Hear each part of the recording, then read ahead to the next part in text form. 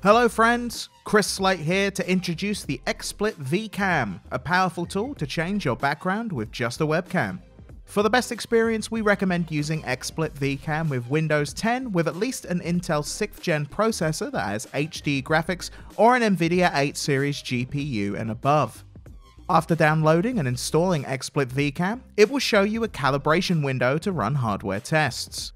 Also, make sure that your webcam is connected during this session. On the latest release, you are not required to log into the app, but if you want to log in, you can do so in the menu options. Logging in an account with an XSplit Premium or VCam license will remove the watermark. At the right side of the main window, you can see all the background options available. If you stick with your original background, you can apply a blur to your background using the slider. If you want to replace your background, you can choose a local media file, pull from the Unsplash online directory, load a web page, or a YouTube video. Replacement backgrounds can be blurred as well. Finally, you can remove your background similar to the effect of a chroma key. You can further adjust the settings by clicking on Show Setting in the main menu.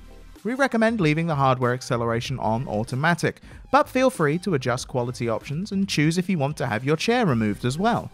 If you will be gaming while using XSplit VCam, we recommend enabling Intel HD graphics and selecting that for the hardware acceleration.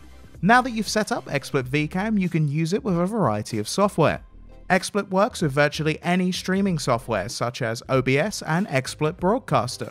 Simply add XSplit VCam as a video source. XSplit VCam is also a great tool to use for video calls.